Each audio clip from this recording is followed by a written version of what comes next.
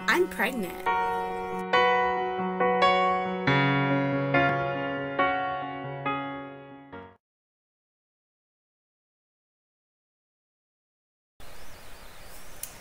Hey guys, so today is April 28th and today is going to be my 34-week update. Once again, just because I suck, I skipped 33 weeks, so, and basically nothing's changed. I didn't have a doctor's appointment last week. I actually had one today, so went to that, and it wasn't just a regular appointment. I had an ultrasound done, so I had pictures and basically a lot that we talked about. To start off with, we'll talk about the ultrasound. Everything looked good. Heartbeat was good. The fluid was good. The growth was good. It was actually really surprising. The baby is measuring in the 81st percentile, so they're estimating her weight to be over 6 pounds already, which is kind of scary. And I'm trying to take it with a grain of salt because, for one, Abrielle,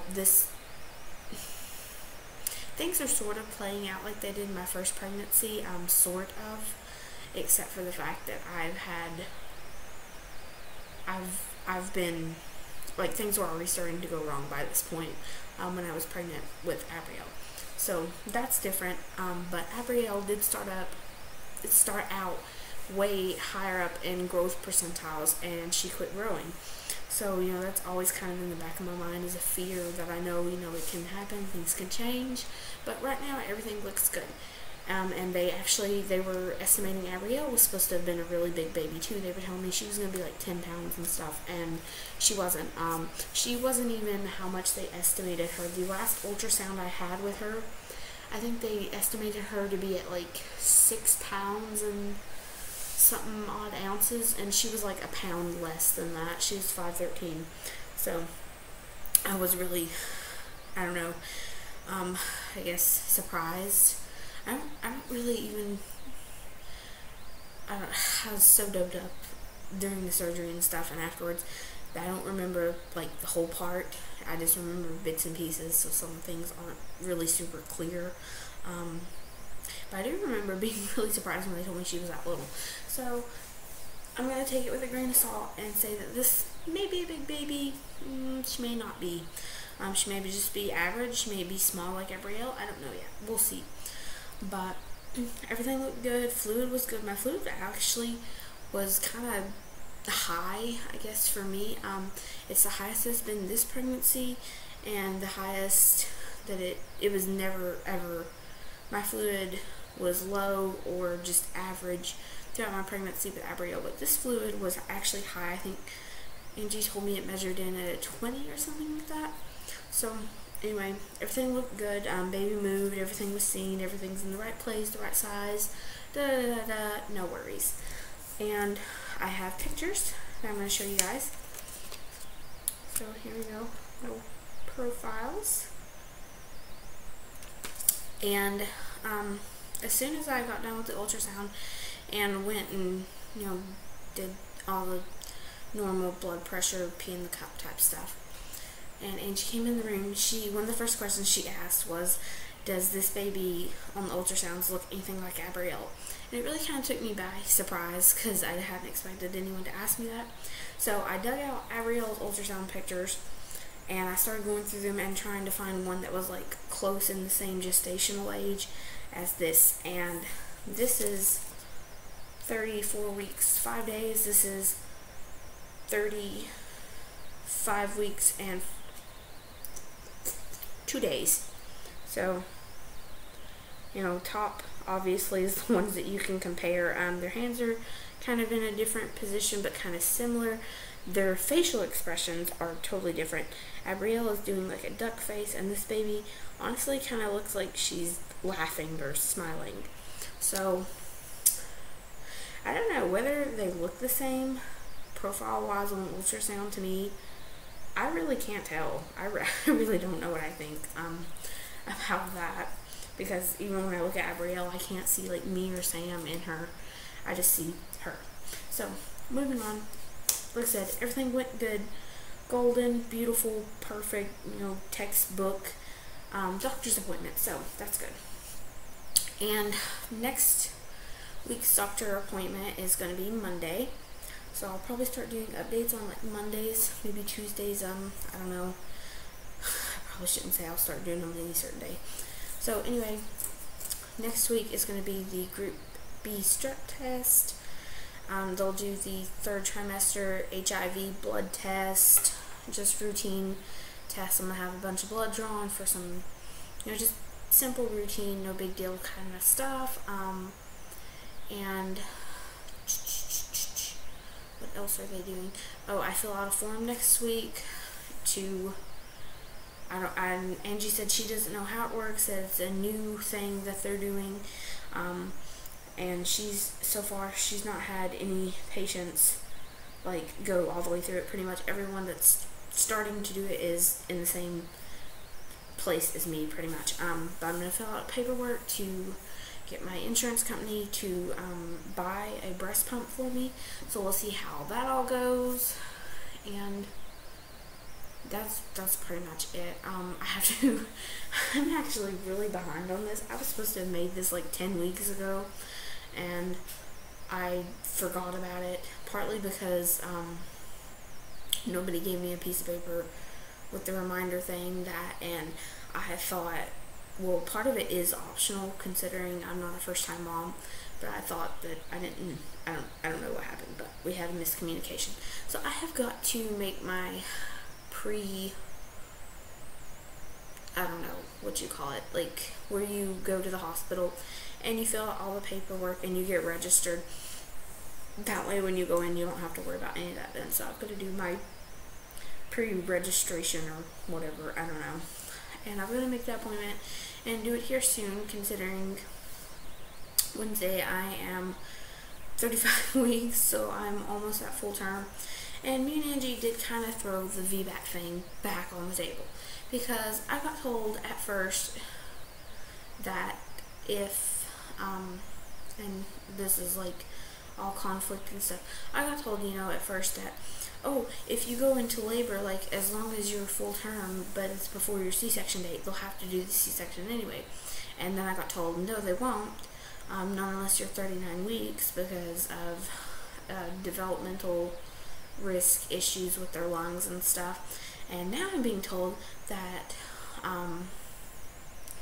if I go into labor, as long as I'm considered full term, they will either go ahead and do the C-section, or I can try for a VBAC. So I'm really confused as to what's going to happen. And I think part of it is going to be basically in that hypothetical situation that I go into labor before the date of my C-section, and da-da-da-da. I think it's going to kind of depend on who is on call and what they're actually going to let me do. So I'm not making any plans.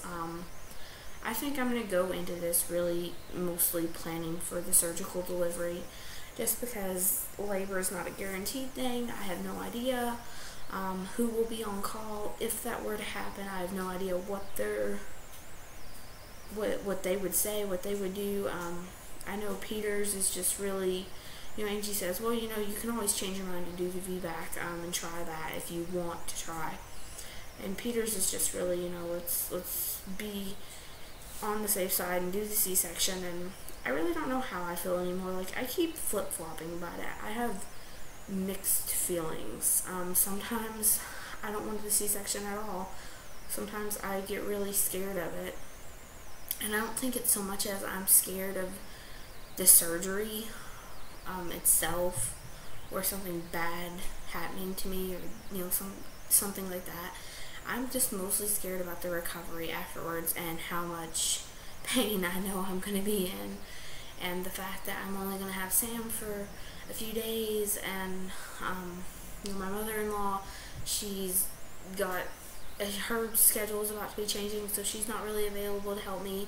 My mom only has a limited time that she can take off work to come and stay with me and the girls for a while right after Sam ships out. So I think that's partly, I know that is my main stressor in all of this, is the whole, what am I going to do if I come home from the C-section and I only have Sam for a few days, and then I'll only have my mom for a couple weeks. and then I'm on my own before I've even been given the okay that I can even lift Abrielle up out of her crib, or put her in the high chair, or get her in and out of the bathtub, or do anything that I need to do to take care of her. So that's definitely a scary thought. And then with the VBAC, I have fears and mixed feelings about that, because I didn't go into labor at all with Abrielle. I never got that far. It never happened, so I don't know what to expect. It would basically be my first time laboring, so I'm afraid that because it would be my first time, it would take longer, and they would rush to the decision of a C-section, and then I would have went through all that for nothing, because I want to say I'm confident about this, but if I ended up going into labor and did the VBAC route, I think I would want to do it drug-free. I think I would, just because I know that the more intervention I have, the more likely I'm going to end up on that table. So I have so many mixed feelings about it. I feel like in ways that I'm going to wind up in the same spot no matter what I do, that anything I try or anything I want to try, I'm still going to end up on that table. I don't know. So I guess I'm just going to plan for the surgical, because that's more than likely what's going to happen. And any feelings that I have about it, I'm just going to have to deal with them. Okay, so symptoms for this week: lots of heartburn. Oh my gosh, heartburn so bad. So bad that I can't even take Tums and it helped. Like, I just throw the Tums up. So the heartburn is very painful, obviously. And it in turn leads to vomiting, which is even more painful, and then in turn aggravates the heartburn, and it's just a vicious cycle. It's horrible. My back hurts pretty bad. My boobs hurt so bad. They're so swollen and so tender, and like my nipples have, I feel like somebody colored them with a brown marker. They're so dark now. I'm leaking colostrum. I've been leaking colostrum for a while now, and like my nipples are dry, so I've been already putting like lanolin on them, because I'm like, oh no, this is way too early for that stuff to start.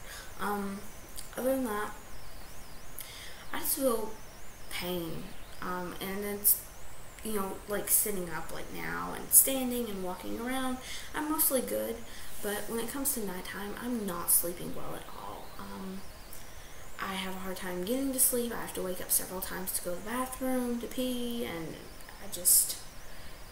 my belly hurts. I can't get comfortable. I feel so heavy.